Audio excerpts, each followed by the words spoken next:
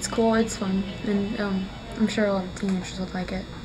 I like the way that they were able to take the videos, and also with doing that they were able to get other people's opinions on it. It's educational. It tells you about all these things that some kids have trouble going through during life, you know. I don't like bullying because when I was little I was bullied because I used to be really chubby, so I got made fun of for that, and I got made fun of for wearing glasses and stuff, and it's not funny. It just breaks your heart, you know. You could be at school and some other people you don't know, they'll walk by and point and whisper to your friends.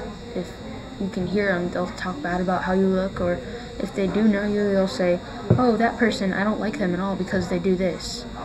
I don't understand why people bully, you know. I mean, not everyone's perfect, and why would you make fun of someone else's, their problems, like what's not right with them, when you have stuff that's not right with you either?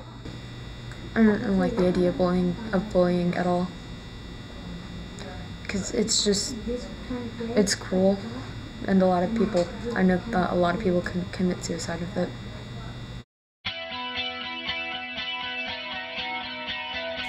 I looked on substance abuse because I do know some friends of my sister, well, not my friends, but my sister's friends, and they would have problems with things like that. It shows how most teenagers do a lot of these things and how it's not good for you. Like one of the videos were of someone doing drugs. And he was like huffing paint or something, and it's something you need to know about because I'm sure someone out there does that.